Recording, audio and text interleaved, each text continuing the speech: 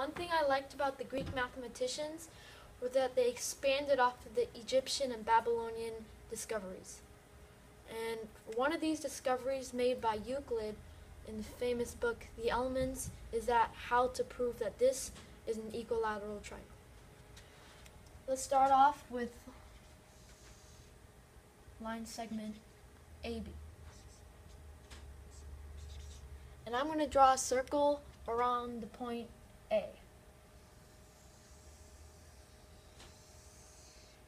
This is the radius of the circle. And now I'm going to draw a circle around B.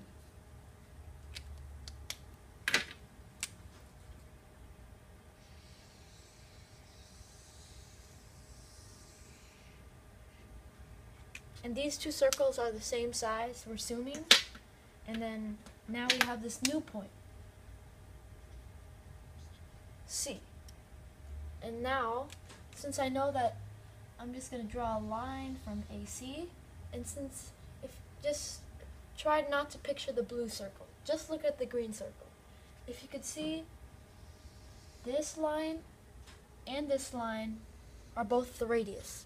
And no matter where the radius is, as long as it crosses through the middle of the circle, it's the same size. Like, if I draw it here or here, they're all the same size. So that means line segment AC equals line segment AB. And now, let's take a look at the blue circle. We see that we have line segment AB and we have line segment CB. Let's make a new line here. And we see that both of those are the radius of the blue circle. And the radius, as I said, they're always the same.